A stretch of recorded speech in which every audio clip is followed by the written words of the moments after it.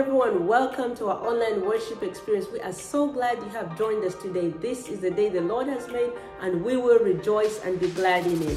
Hey, as we head into the countdown, say hello to somebody and tell us where you're joining from.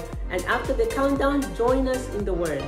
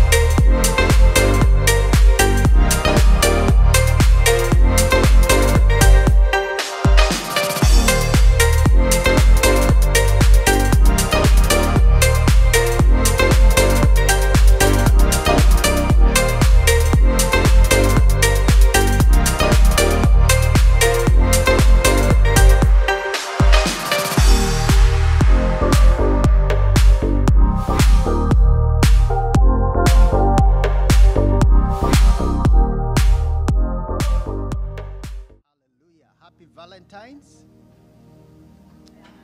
Okay, just in case you forgot, this is the week of Valentine. This is the month of Valentine. Praise the name of the Lord. What an awesome time of worship in the presence of the Lord. How many of you felt the presence of God here? Okay, just in case you didn't, God is in the house, and God said to us this morning, just ask. What did God say? Okay, so I just want to give you 1 minute to ask God, what do you want from God? Just ask, because there is mighty power of God present to cause things to happen this morning. Ask one thing from the Lord. I give you 1 minute. Just ask one thing from the Lord.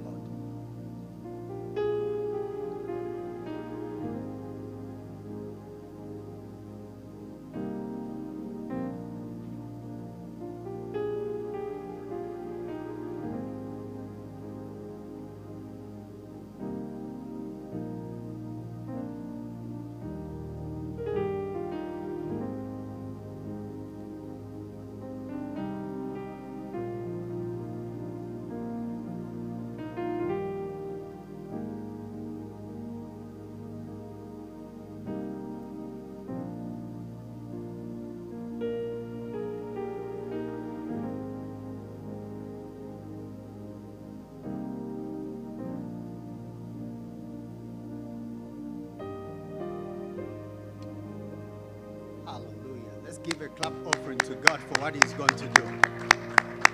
Hallelujah.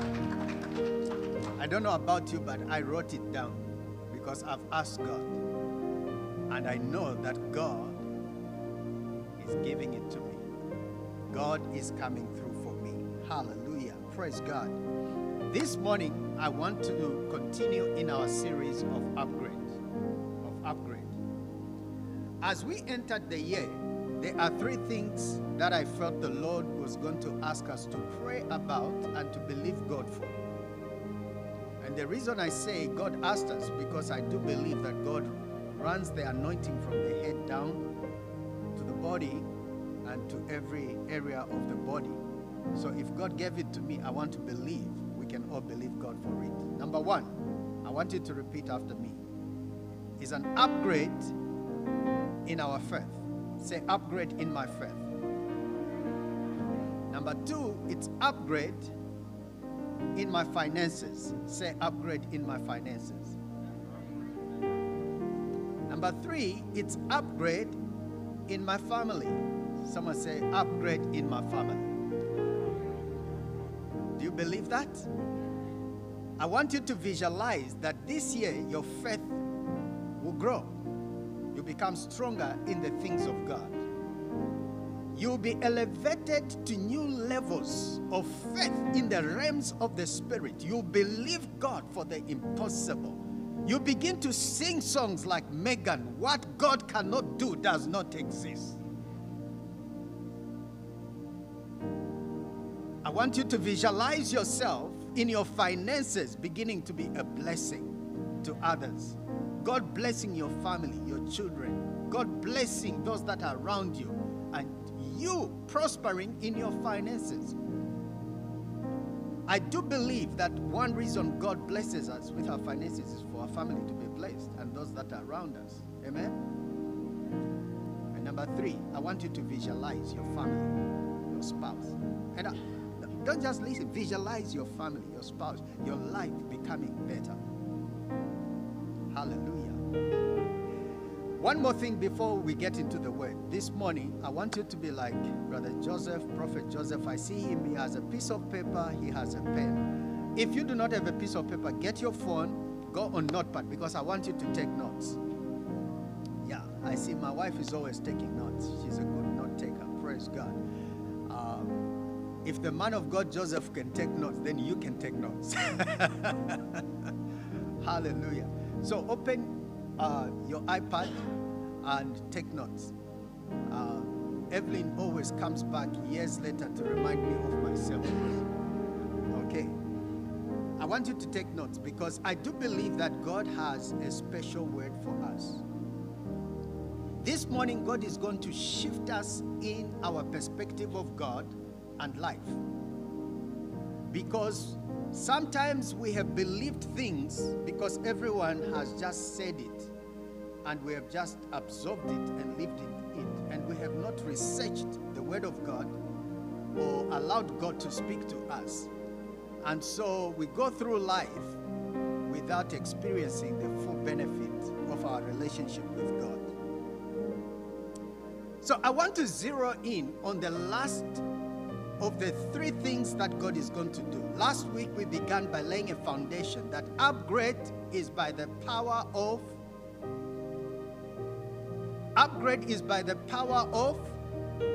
the Holy Spirit. God the Holy Spirit. God the Holy Spirit. Today I want to zero in on family. I want to zero in on family. Someone say family. I want to talk about the foundation, the cornerstone of a family. If we are going to experience an upgrade in our families, this is one truth that you need to understand. Not just to hear, but to understand. That's why Paul said, I pray that the Lord would bring understanding to you. Will increase your understanding. You may grow in the knowledge of this God. Knowledge of this God. Understanding. So I want us to go to a scripture that has been recited from Sunday school, but so powerful, so profound. John 3:16. And I want to speak just on that verse today. John 3:16.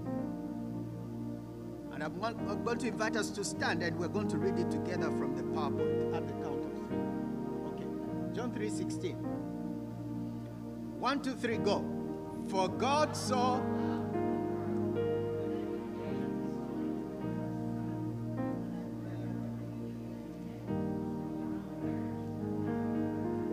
Woo! Hallelujah. Now, I didn't plan that, but I think God did it. That's Neshim. Let's give a clap over for Neshim. Neshim, you did it, man. And that's the thrust of everything. Anyway, do what you need to do there to make sure everything changes. You may be seated. I'm going to continue. For God so loved the world that he gave his only begotten Son. How many of you remember that God is 3? Okay, write that. God the Father, God the Son, and God the Holy Spirit. God the Father, listen to me. God the Father, that's where we get that word Abba. Abba. Abba simply means God the Father. This morning we have been crying out to Abba Father. We belong to you, Abba. We belong to you, God our Father. So, Abba Father has loved us. And when he loved us, what did he do? He gave the Son. Last week we looked at the third person of the Trinity, who is the Holy Spirit, our helper. Someone said, the Holy Spirit is my helper. The Holy Spirit is my helper. But today, I want us to look and see that Abba Father loved us. God the Father loved us. He loved us. So I want to talk about upgrade through love. Upgrade through love. What is going to cause our families to be upgraded is what? Love. I know most of us thought we'll be upgraded when God begins to bless our finances. No, love is what is going to cause upgrade. Someone say love. Love. Love. And I submit this to you as we launch into this month of February, because the month of February is an opportunity for us to express love. That's where we have the Valentine's Day. This coming week is Valentine's, where we express what? Love to one another. The Bible says, make the most of every opportunity. Make the most of every opportunity. Maybe this week we're going to do something different. We're going to air this sermon on Valentine's Day. We're going to air it on Valentine's Day. And then we'll repeat it on Sunday again. For those of you that are not here, you have traveled, I know, God bless you. You can listen to it again. What is upgrade? Let's remind ourselves of the word upgrade. Upgrade is moving from the present to the better. Someone say better. It's an act of making something better. I want you to capture that word better, because when the Lord is talking about upgrade in our families, He's talking about making our families better. Hallelujah. It is that act of raising something to a higher standard. To a higher standard. So what is love? So what is love? There are two key words generally. I'm going to define it generally, and then I want to give you 3 nuggets from the Word of God how we define love by 3 words. Generally, love has 2 connotations. Number 1, love is an action word. It's an action word. We are taught that love is the feeling that we have that brings pleasure. That's what the dictionary defines it. But more than the feeling that brings pleasure, love is an action. Love is kind. Love is patient. Love protects. Love rejoices. Are we together? Love is an action. It's an action. Secondly, I want you to know that love is about giving. The foundation of love is a desire to give. A desire. Someone say, give me a desire to give. Give me a desire to give. Come on, say it one more time. The Lord said, ask this morning. Say, Father, give me a desire to give. And love is an action. Lord, give me a desire to act. A desire to act. For what? For a better life. For a better life. For a better life. In the Bible was initially written in Greek. There are 3 words in the Greek that are used that are translated into English, and they all are translated as the word love. Are we together? They are translated as love. Every time I grew up, when I came into church and I was taught about love, I was taught about agape love. Anybody in the house? agape love. But I want to show you that the three definitions of love are actually rooted in God. And if we are going to get an upgrade this year, we need to get everything that comes from our Father God. Is someone ready to receive everything from God? Not just what we have been taught, but what God wants to give us. The first Greek word that we find of the word love is philos. Growing up, I used a different Greek word that is related to the same as phileo. It's the same word, philos, phileo. In John chapter 21, verse 7, we are told that Jesus expressed this kind of love. And if we are going to receive an upgrade, this is one kind of love that should manifest in our life in form of an action, form of giving. The Bible says, then the disciple whom Jesus loved said to Peter, it is the Lord. As soon as Simon Peter heard him say, it is the Lord, he wrapped his outer coat garment around him. Okay, don't worry about all that. I want you to get something from there. Then the disciple whom Jesus loved said to him. Now, it's very interesting that the writer of this text is John, the disciple. And John never referred to himself as, I am the one. But he was talking about himself, saying the disciple who Jesus loved. Now, they were all Jesus' disciples. But there is this understanding of this man that there is a unique love that I received from Jesus. There is a unique love that I receive from Jesus. This is not the same love that you read anywhere else. Okay? I want you to understand the nature of this love and the purpose. This is love that helps us to do life. Someone said to do life. To do life. Love is an action word. This is love that helps us to do life. So if we are going to do life together, if we're going to do love together, we're going to do life together, we need to do this love together. Are we together? Listen to me. It is love that is about friendship. It's friendship. It's about affection. The goal is for us to have a better life. So, John the disciple and Jesus had this unique relationship of friendship. That's why he said the disciple that Jesus loved. And this is a relationship that we are supposed to have with one another. This is a relationship that we are supposed to have with God. Did you know Abba God wants us to be his friend?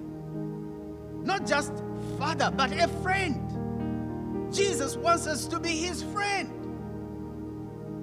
And also when we relate with one another, we need to be friends. In short, catch this. God is calling us in our families to be friends. The best friends are supposed to be our family members. Is someone catching it this morning? We are supposed to be friends.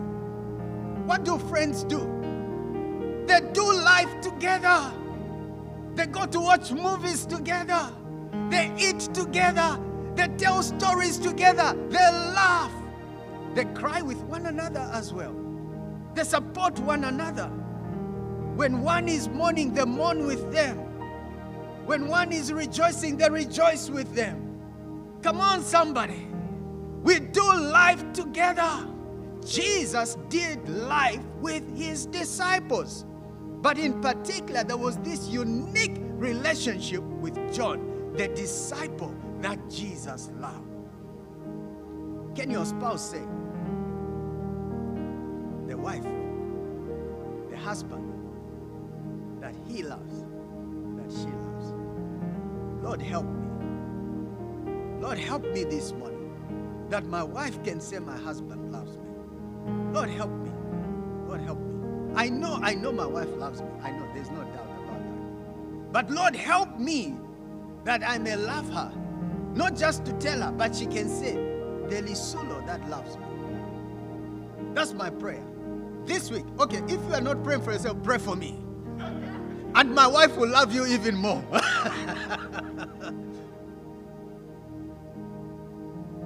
So, can our spouses, can our children say, my daddy that loves me, my mother that loves me? That's phileo. Philos. John said, was loved by this Jesus. And it was not just John. You remember Lazarus when he passed away? When Jesus got there, the Bible says he wept because he had this relationship with Lazarus. The sisters knew it. When they were in the mess, they said, we need to call Jesus. When Jesus came there, they said, this man loved this, our brother, so much. That was not agape. That was phileo. It was a friendship that they had, which was deep. And we need to grow in that. It's godly. We need to be friends. We need to be there for one another. Are you there for somebody? Are you there for somebody? Can people count on you? Come on, TJ. Can people count on you? Lift your right hand and say, Father, may I be a good friend. In Jesus' name. You said this morning, ask. Come on. You said this morning, ask. I ask this morning, may I be a good friend. In Jesus' name. Number two. Let's go to number 2. My iPad is gone off. Number 2. The second kind of relationship that we find in the Bible is called eros. It's a kind of relationship or love that is more than just friendship. And that is found in 1 Corinthians chapter 7, verse 5. It says, do not deprive each other of sexual relations unless you both agree to refrain from sexual intimacy for a limited time so you can give yourself more completely to prayer. And Brother Joseph says, hallelujah. There's prayer there. Afterwards, you should come back together again so that Satan would not be able to tempt you because of your lack of self-control. Let me explain to you. Eros. This is a relationship that you find in a marriage context. Marriage context. So this is for those that are married and for you who will be getting married later. So this is foundation. I'm preparing you. Are we together? This is a relationship that you find in marriage. It is sexual. It is physical. It's in the Bible. If you are going to get an upgrade, this has to happen. It is expressed in marriage. It is physical. It is sexual. But I want you to go to that verse again because I want to draw 3 things about this kind. Everyone is looking down. Come on, look at me. It's in the Bible. Okay? Number 1, I want you to see that Jesus says, do not deprive each other. If we are going to get an upgrade, we need to ask God to help us to be available for one another. It's quiet. We need to ask God to help us to be available for one another. Do not deprive. Real upgrade in the family is rooted in this. Love. Not money, not things, not buildings. It's love. Love is the foundation. Number 2, I want you to notice something there. It says, there is a time when you can actually be away from each other, but the condition is that you are seeking to connect with God. Which means there is a point where you become so intimate with God. The only people that can understand this are those that are married. But that's the level where God is inviting, where you become so intimate with God that you find pleasure in the presence of God. That's what fasting is all about. When you fast, you are seeking God. You are going deeper in your relationship with God. We need to get an upgrade in that area too. There ought to be times this year when you are just seeking God, just fasting, waiting on the Lord. That God becomes so sweet, so wonderful. Someone say, Lord, give me an upgrade. The third thing I want you to see is that Satan is after your life. Satan is after your life. God said, I am sending Jesus so that they may have a better life. From the words of Jesus, he calls it abundant life. Someone say abundant life. That's an upgrade. Abundant life. The devil is after your life. He doesn't want you to have a good life. So he messes up this kind of love in your life. He messes it up so that you miss it.